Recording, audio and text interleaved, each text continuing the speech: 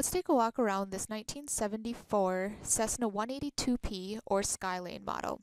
The 182 is the second most popular Cessna model after the 172. You want to know why? Well, there's many things that are designed well in this plane. The comfort of it, the cabin space, its range, its service ceiling, reliability, all put it up on the level of being better than the 172 and in the same price range. So this is a fixed gear, a little bit slower, but overall it's actually got less maintenance cost and lower insurance costs as well, so the balance is good there. It does have 80-gallon extended range tanks, which will give you 1,100 mile range while you're flying. They are fuel bladder tanks in there. You can see overall it's got clean control surfaces.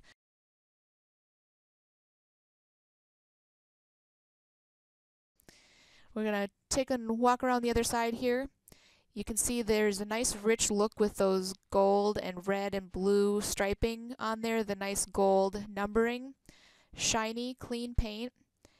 Well, that's a $10,000 to $18,000 job if you wanted to repaint it, and this paint is in really nice shape. You can also see here that the wheel pants are in good condition as well. Not any cracks or damages, chunks out of the fiberglass there. And then one of the last things I want to show you on here is the wingtips. These actually are an upgraded version of this wingtip on here, and they do make a nice look to the plane. This 182P comes with a Continental 0470 230 horsepower, 6-cylinder, high compression motor. Overall, the motor is in nice and clean condition. One of the benefits of having a balanced 6-cylinder such as this will make the flight more enjoyable, as there's less vibration, which reduces your fatigue in flight, especially for your long trips. A smoother engine makes for a smoother flight. If you did something with balanced injectors, such as gamma injectors, and an engine monitor, you can run lean of peak, which will save you a few gallons per hour, which is quite a bit of fuel savings over the long run. And it has the McCauley 2-blade prop on it as well. So if we go ahead and take a look inside this 1974 182P, as you can see, it's got a nice clean panel layout.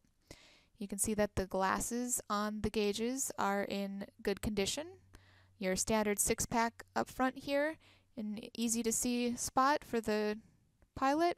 You've got all your fusible links here underneath the controls. You've got 2 digital comms on the left and up top here, as well as a Garmin 500, which is the same features as a 530, just doesn't have the comm feature, but you've got 2 digital comms for that. Your carb and prop and mixture and throttle are all right there and easy to access. You can see here we've got our rudder and elevator trims, nice and easy to reach from the pilot seat. Our fuel selector down here has a left, a right, a both, and an off setting. Your cowl flaps.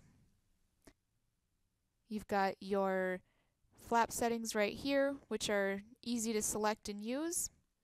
You've got your manifold pressure, RPM gauge, EGTs, oil and temps, everything there. And then over here in the corner there's a glove box cubby in the corner there. So this is a comfortable 4-seat plane, easily fits 4 adults. And it is a 4-place intercom system as well.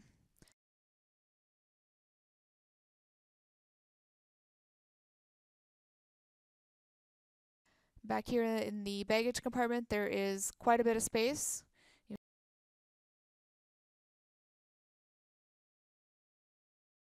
So for the startup procedure here, we're going to go ahead and get mixture to full rich. Make sure the prop is at the high RPM. We're going to get the throttle about 1/2 inch out. We're going to go ahead and pump the primer 3 times.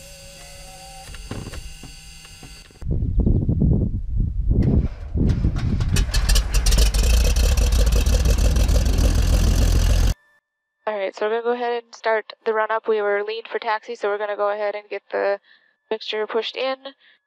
Here we're going to double check that the oil pressure and oil temp is in the warm position so we can do the run up. We want to go ahead and get the RPM. We're going to get them up to 1700 here. Then we're going to do the mag check.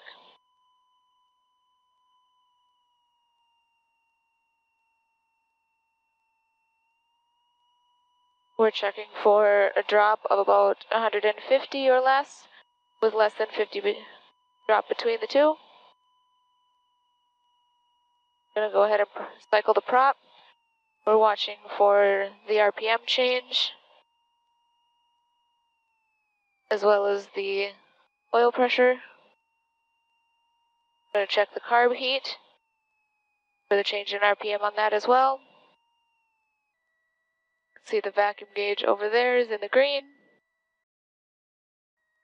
Alright, we're going to get ready for takeoff here. So we've got the fuel selector set to both. We've got the elevator and rudder trims set to the neutral takeoff position. Your cowl flaps are open. We've got 10 degrees of flaps right there. Mixture and proper full in.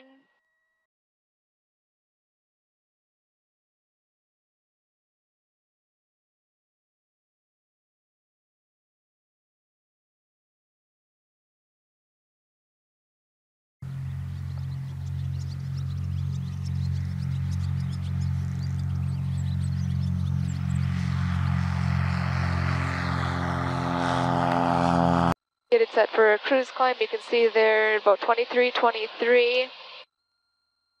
We're doing about a 500 foot per minute climb. And between 90 and 95 miles per hour over there. One of the things to watch on these high compression Continental engines is that you manage your cowl flaps and your cylinder head temperatures as well as your EGTs to make sure that you don't either shock cool it or overheat it as you're doing your climbs and your descents. Okay, the maximum performance climb here you can see we're hovering just below 1,000 foot per minute and right at about 90 miles per hour.